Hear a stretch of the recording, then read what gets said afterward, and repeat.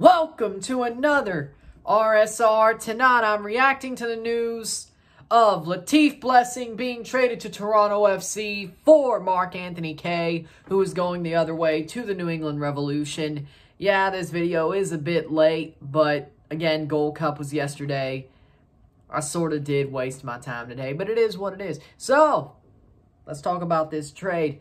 Latif Blessing to Toronto for Mark-Anthony Kaye. Let's start with Mark-Anthony Kaye getting traded out to the New England Revolution. To me, personally, Kaye did not do well enough at Toronto. He's fallen off a cliff for a good amount of his recent career. Bradley sent him out of LA, brings him back to Toronto after he had a run with the Rapids. But again, maybe he needs a change of scenery, but you could have said that for the Rapids deal. I think Kaye is pretty much, he's done pretty much for any really big amount of football that he has left to give. I think he's pretty much done, but we'll see what happens later on. But they do have Harks, they have Buck, Esmir. They don't really need Mark-Anthony Kaye, which, it's wild. I get that Esmir and Buck will be gone at some point soon, but taking Kaye for Latif, they legitimately just let themselves get highway robbery. They did, because Latif still has a lot to give. I think he fits the Toronto system more than Mark-Anthony Kaye did. Besides, we need more offensive creation out of the midfield that arguably might be better than Jonathan Osorio. I love Jonathan. I think he's a great player. But right now, I think we need a player like Latif. Or we play Oso as a false nine, Latif in front of Ibarra, Coelho. And then Servania to destroy, be a midfield destroyer as a super sub. Or maybe start so often, but still. With that being said, I like the deal for Latif Blessing. I think he's a great midfielder. He is a very good, pacey midfielder. Could play the ball forward. He could also play the wing, play wing back, which might be needed depending on if they keep Richie or not. But I do have to say that Jason Hernandez, before this deal, said all the roster spots were filled. And I'm going to guess that short-term loans don't really count against that, or that's something different. So what that makes me think is them bringing in Ibarra was the last slot. They had Richie penciled in. They're trying to bring him back. Latif gets traded, takes Mark's spot.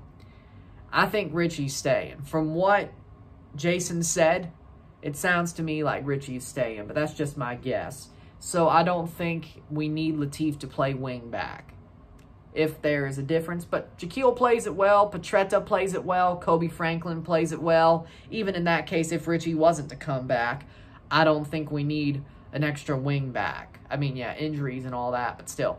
I think Latif is here to play midfield. I think he's here to play midfield and on the wing. Maybe cut through, push forward, play the wing as well.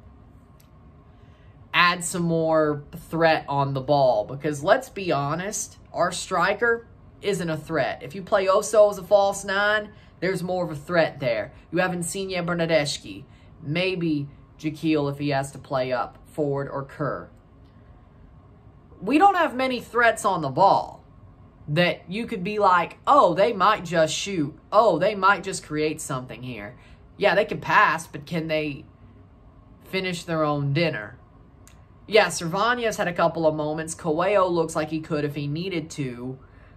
But Oso, you play him as a false nine, and then have Kirby a super sub, and then you have Latif in midfield playing balls forward, can finish if need be. His numbers aren't that great finishing-wise, but he can if need be. He does have more danger to him than Coelho or Servania or Ibarra. And Ibarra does sort of have a danger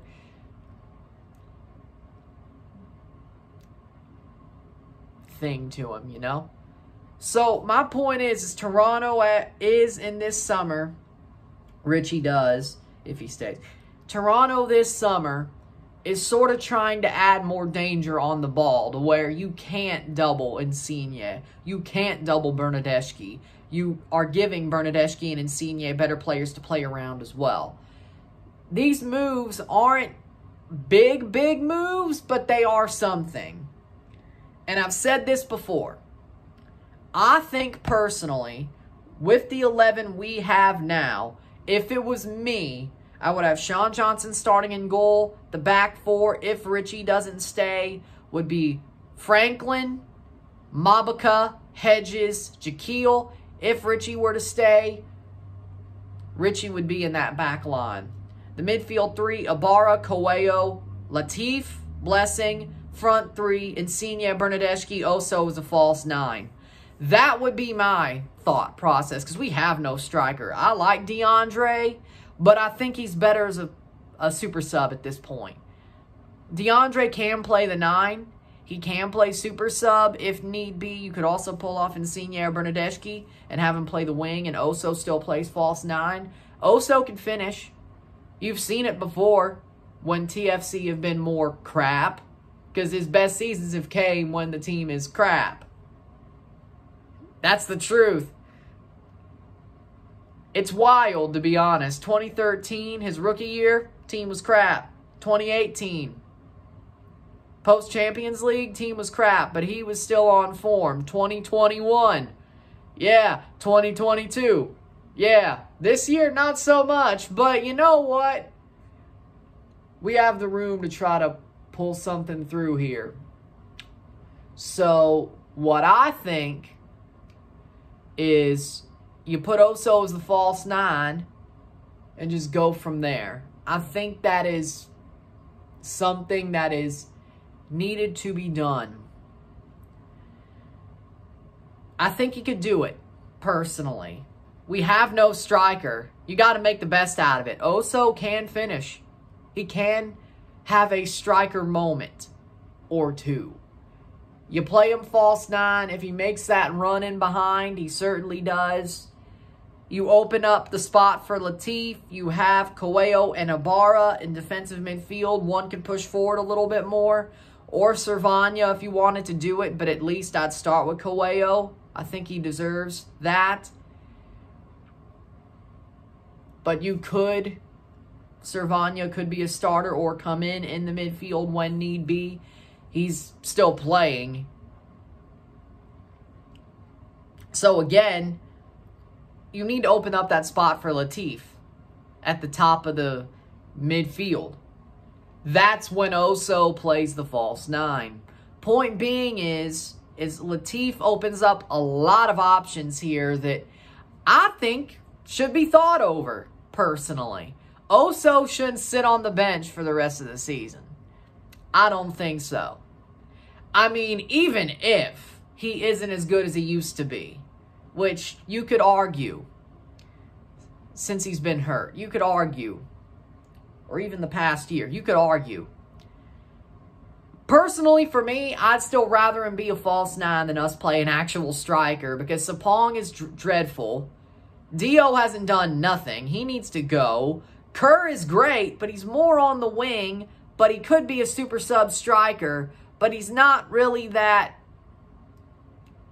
He's more of a Gabriel Jesus type striker than a normal number 9, you know? Sort of. You get it? You get what I'm saying there?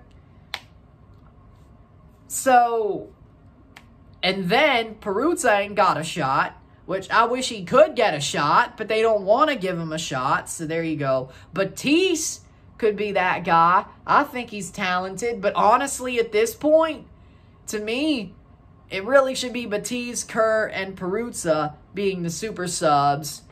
And Sapong experiment over, Dio experiment over, don't even try. You know, it's done.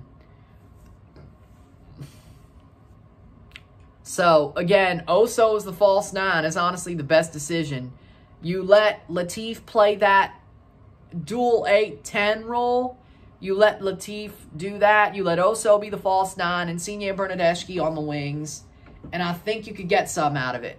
So I like the move, and I think it opens up a lot of opportunities here. So I'd like to see Latif play the way he needs to play at this club. I think it's a nice change of scenery. He did get outplayed by Buck and those midfielders at New England, but to be honest, I don't think the system fit him anyway, you know? I don't really think New England's system fit Latif anyway. It does fit Kaye more. I think Toronto's system, what they want, whether it's a new manager, whether it's Terry or anything, the system that they want, I think Latif fits better. So I think this is a good deal for both sides. Better for Toronto, but I think New England could get some out of Kaye, which I'm surprised they didn't even want to get Tam from us or something. So that's something. So with that being said, if you like this video, like it, share, subscribe. You know what it is. Tell your friends. Hit that like button. Hit that subscribe button. Hit that bell notification once subscribed. Send super chats on the live streams. Comment on this video. Put us in playlist. Share with friends and family. All that great stuff. I shall see you tomorrow for the Gold Cup final prediction, but I will touch on the semifinals as well. But I will predict the Gold Cup final. Mexico versus Panama. I'll see you on Saturday for Chicago versus Toronto. And I'll see you on Sunday for the Gold Cup final. So with that being said, see you then. I'm Ron and I'm out. Peace. See you.